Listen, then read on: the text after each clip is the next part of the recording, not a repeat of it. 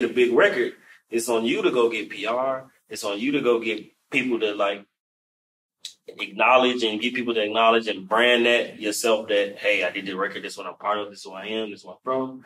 This is y'all with me. Y'all just make music. But it's really more. I would put that more on the artist. You know, like that's more on the artist to like. Future does a great job at that. Any producer that came through Future. Yeah, he always look out for his producers. Any producer that came through Thug. Any producer that came through Drake. Like, they look out. And they just not like, yeah, rap on my shit. Like, a lot of people over just rap on your shit and keep you paid and rich. Right. Keep you paid and rich. But then it's like that tagging you on Instagram. Come to bowling night with us. It's a little extra mile. Yeah, we made this crazy. We made so many crazy ass songs. Like, I done tricked on bitches and bought so much shit. Here, my nigga.